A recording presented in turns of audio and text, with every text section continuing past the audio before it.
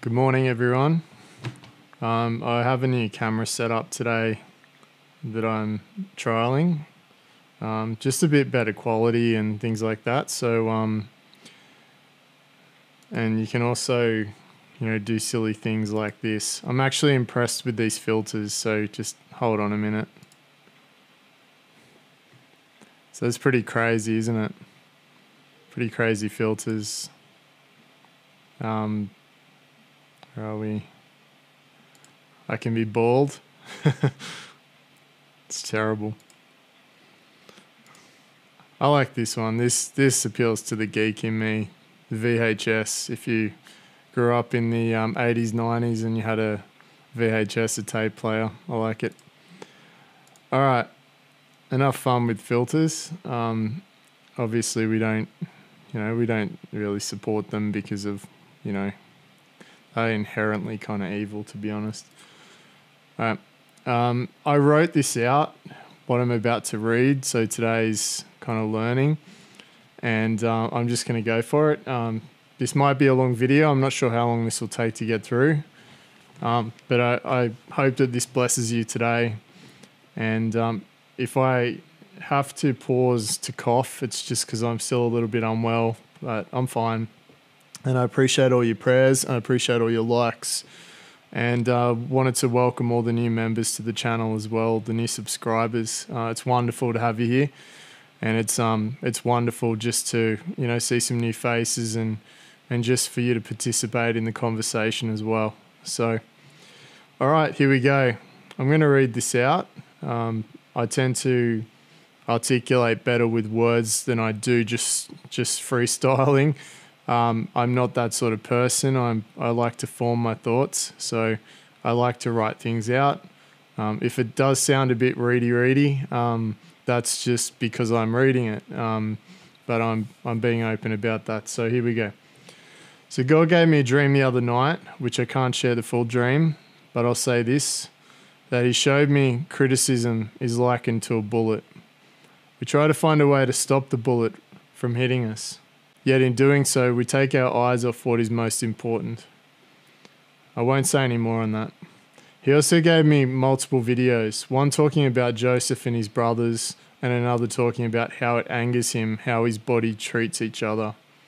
So let's be honest, like all the bickering, debate and arguments, if that happened in man's army or the military, you'd be punished severely and be doing remedial training until the sun came up. It's like torturous PT, push-ups, any sort of punishment that they can yield as a group. That's what they would do in the military, okay? Because you have to work as one, right? So why should it stand in God's army? It won't. He simply will not allow it. If we bicker and fight and argue, I'm not talking about loving rebuke or correction, which is important, then we simply will not be part of His army. For we will have proven we cannot work together as one body.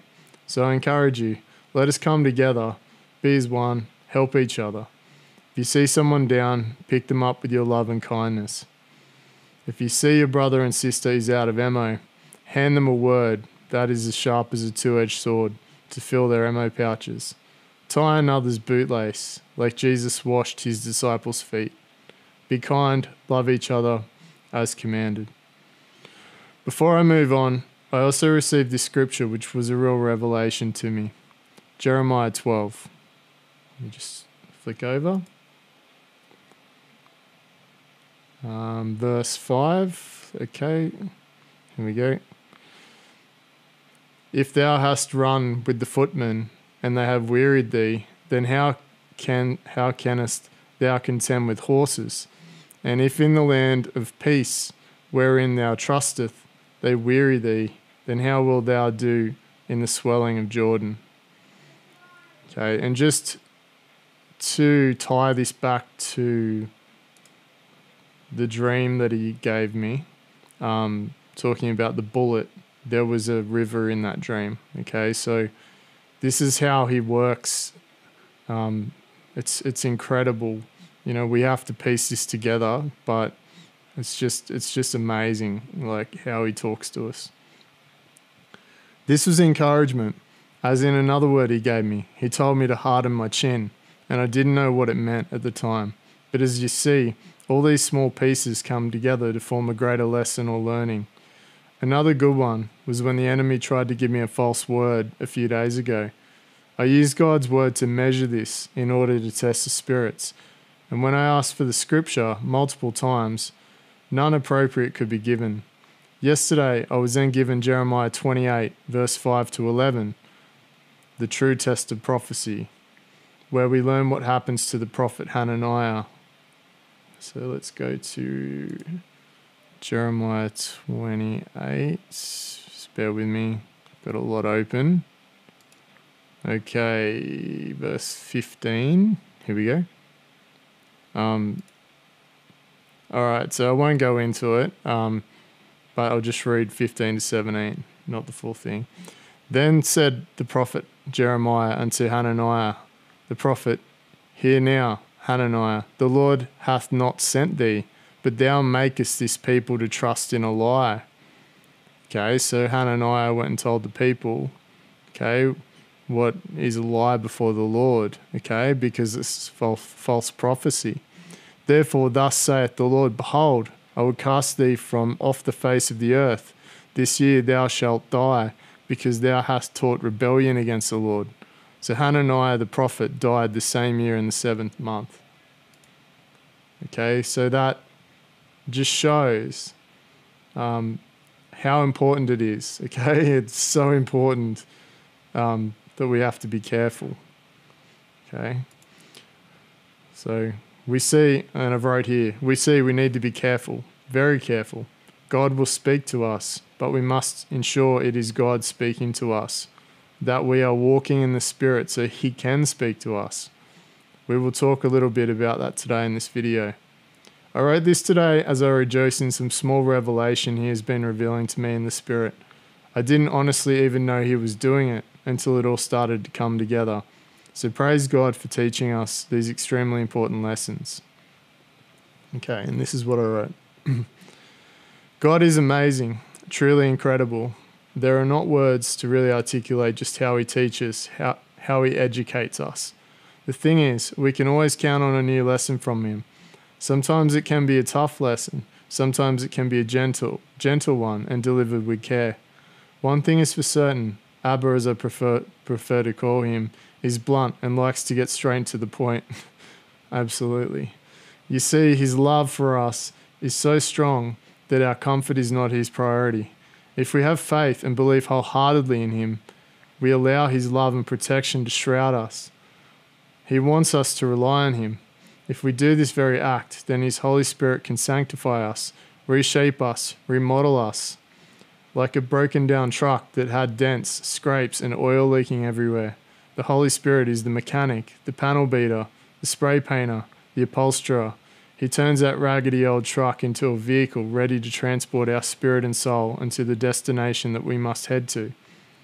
That raggedy truck, now a shiny new truck, full of fuel and quality oil, can bring us home.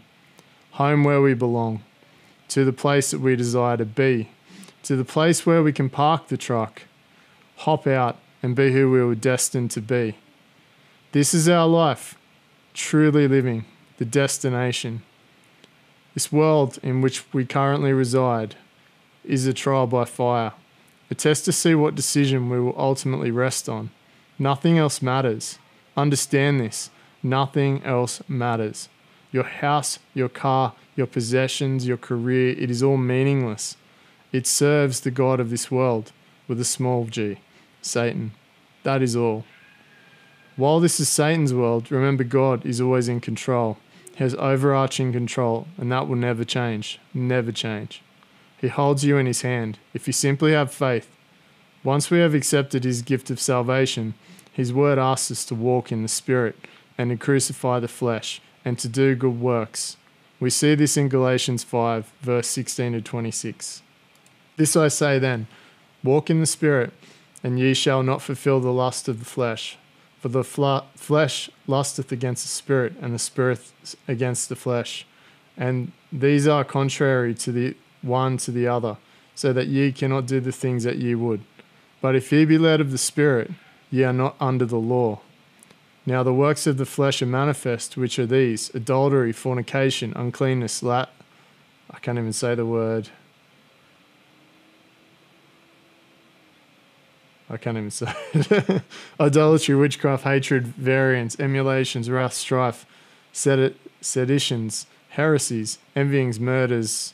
I think it's lavishness or something, how you say it. Envyings, murders, drunkenness, revellings, and such like, of which I tell you before, as I have also told you in time past, they that which do such things shall not inherit the kingdom of God. Okay, walking in the flesh. But the fruit of the Spirit is love, joy, peace, long-suffering, gentleness, goodness, faith, meekness, temperance. Against there is no law, okay? So while we're walking in the flesh, the law applies to us, okay? While we're walking in the Spirit, we generate the fruits of the Spirit. And they that are Christ have crucified the flesh with the affections and lusts. If we live in the Spirit, let us also walk in the Spirit. Let us not be desirous of vainglory, provoking one another, envying one another. All right, so you see that it's likened to a switch. Let me just flick back to the camera. Okay, it's kind of like it's like a weird appearance. Oh, I didn't do it then. Okay, you see that it is likened to a switch, that we can operate in two different modes. The closer we draw to our Abba Father and the deeper our faith becomes, the more frequently we'll find ourselves walking in the Spirit. Thus we can then discern His will for us in the moment and open the door to obedience. It is there where we can find His peace and rest in Him. While operating in the flesh, we will never be at peace. For the worries of this world will continue to overcome us. The bullets fired by others in criticism that are being used unknowingly by Satan and his minions will impact us and affect us if we're walking in the flesh. In the Spirit, our weapons are not carnal. Therefore, our true strength, nature, and protection from God can defeat any such attacks or threats. We must rely on Him and put on the full armor of God. Okay, we put on the full armor of God to protect us while we're walking in the Spirit. Okay, that's what it's for. Job 11, verse 13 to 20 says, just bear with me.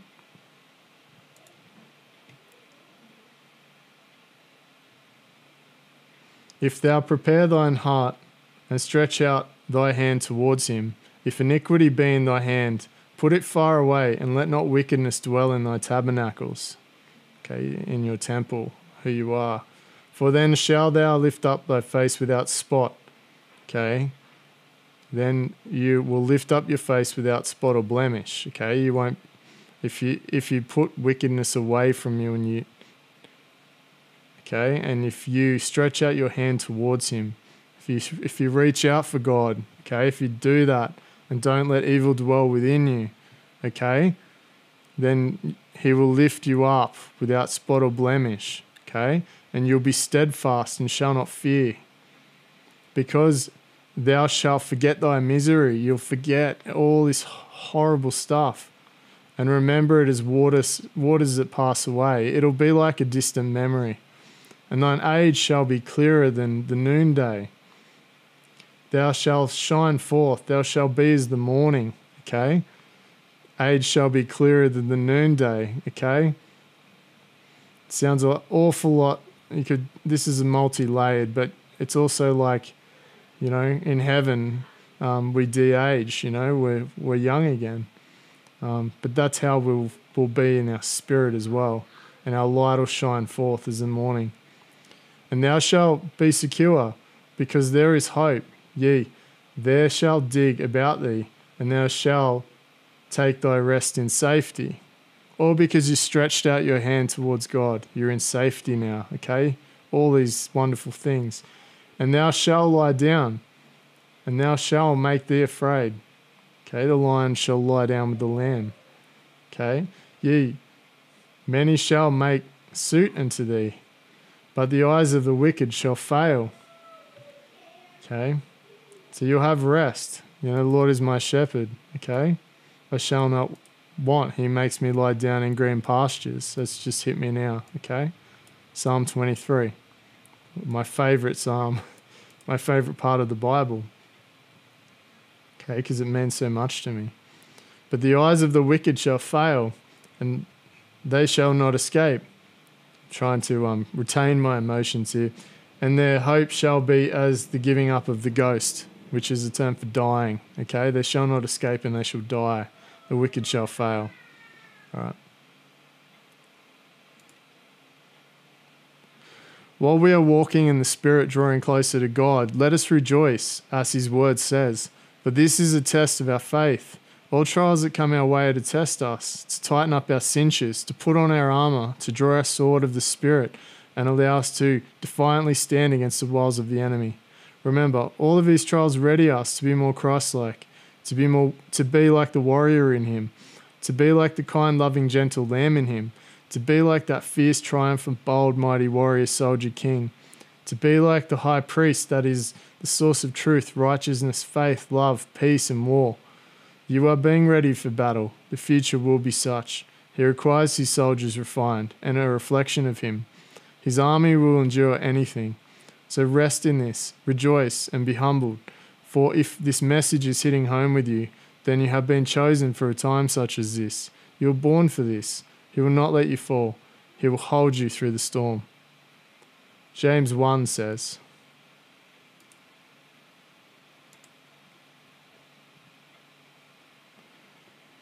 but let him ask in faith. Start again. My brethren, count it all. This is starting from verse 2, by the way. My brethren, count it all joy when you fall into diverse temptations, knowing this, that the trying of your faith worketh patience. But let patience have her perfect work, that ye may be perfect and entire, wanting nothing. The Lord is my shepherd, I shall not want. Remember? If any of you lack wisdom, let him ask of God, that giveth to all men liberally, and upbraideth not, and it shall be given him. But let him ask in faith, nothing wavering, for he that wavereth is like a wave of the sea, driven with the wind and tossed. For let not that man think that he shall receive anything of the Lord. A double-minded man is unstable in all his ways. Let the brother of low degree rejoice in that he is exalted, but in the rich in that he is made low, because as the flower of the grass he shall pass away. The sun is no sooner risen with a burning heat, but it withereth the grass, and the flowers thereof falleth, and the grace of the fashion of it perisheth. So shall the rich man fade in all his ways. Blessed is the man that endureth temptation, for when he is tried he shall receive the crown of life, which the Lord hath promised to them that love him. Let no man say when he is tempted, I am tempted of God. Sorry, let me just move this down a little.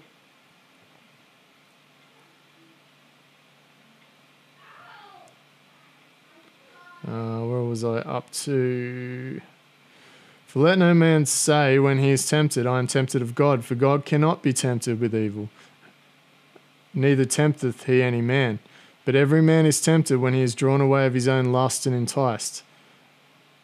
Okay, let's not forget lust is not just lust as in sexual lust. Lust can be things of the world. Okay, they can be, just pastimes, things that we like to do. They can be things that we, can be food. It can be exercise. It can be wanting to reform relationships that God's, cut you off from. So don't just, when you see lust, just don't think of lust as sexual lust, okay? We all suffer from different forms of lust in some ways. We have to flee from lust, okay? That's what God's word tells us to do, is to flee, to run away from lust, okay? I remember when it talks about sexual lust, it talks about, the woman and the strange woman and staying away from a house, Don't go near a front door, stay away and flee. Okay, all the lusts of the world. I mean, that's what the devil does, right? He's created this world that is just full of lusts and things to keep us, keep us comfortable and keep us, wanting more. So think about that. Then when lust hath conceived, it bringeth forth sin, and sin, when it is finished, bringeth forth death. Do not err, my beloved brethren. Every good gift and every perfect gift is from above, and cometh down from the Father of lights, with whom is no variableness, neither shadow of turning. He doesn't change. He's always the same. Of his own will begat he us with the word of truth, that we should be a kind of first fruits of his creatures. Wherefore, my beloved brethren, let every man be swift to hear, slow to speak, slow to wrath, for the wrath of any man worketh not the righteousness of God. God is the judge. God's the one who will deliver the wrath, not us. If someone tears you to shreds, it's not up to you. It's not up to you to judge them. It's not up to you to get revenge. You shouldn't. Okay? God's the judge. He'll judge them. Forgive them and move on. Where are we up to? Verse 19. So we're still in James chapter 1, verse 19. Wherefore my I'll read this again. Wherefore, my beloved brethren, let every man be swift to hear, slow to speak, slow to wrath. For the wrath of man worketh not the righteousness of God. Wherefore, lay apart all filthiness and superfluity of naughtiness, like superfluousness, I think, of naughtiness, and receive with meekness the engrafted word which is able to save your souls. The engrafted word, sorry. But ye be doers of the word, and not hearers only, deceiving your own selves. Okay, we have to live by the word. For if any be a hearer of the word and not a doer, he is like unto a man beholding his natural face in a glass. For he beholdeth himself and goeth his way, and straightway forgetteth what manner of man he was. But whoso looketh into the perfect law of liberty, and continueth therein, and being not a forgetful hearer, but a doer of the work, this man shall be blessed in his deed. If any man among you seem to be religious, and bridleth not his tongue, but deceiveth his own heart, this man's religion is vain. Pure religion undefiled before God and the Father is this, to visit the fatherless and widows in their affliction, and to keep himself unspotted from the world. All right, so charity and good works and helping others and loving others is true religion. Okay, anything else is the work of man. All right, I'd like to end this today with Psalm 141, a prayer of David, to strengthen us against the devices of the enemy. All right, we'll just bring that up.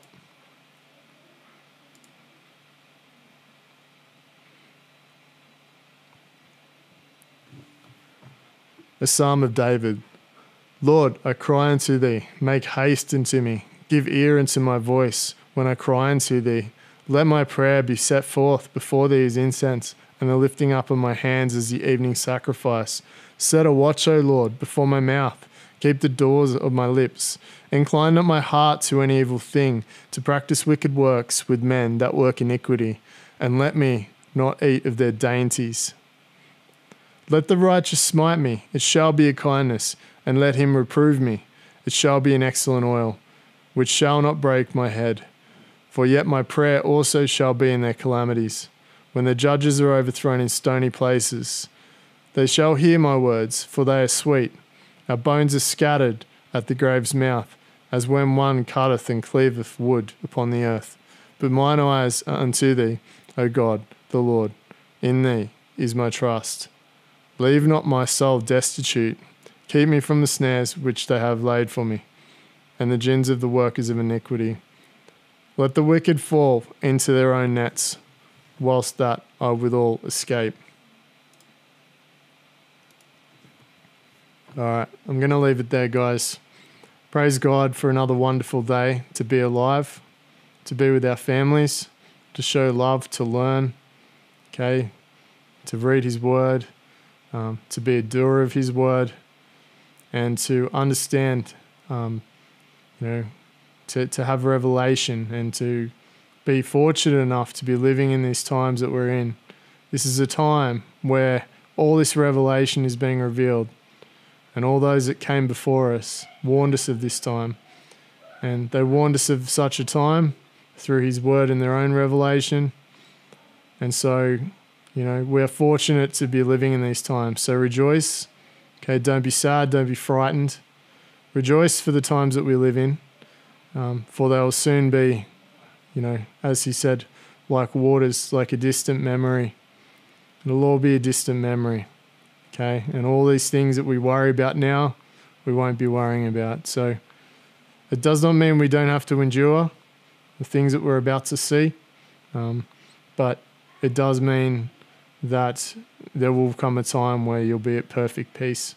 So let it be a lesson today when we find ourselves having bullets fired at us, to remind ourselves to continue to walk in the Spirit and not in the flesh, because while we're in the Spirit, nothing can hurt us.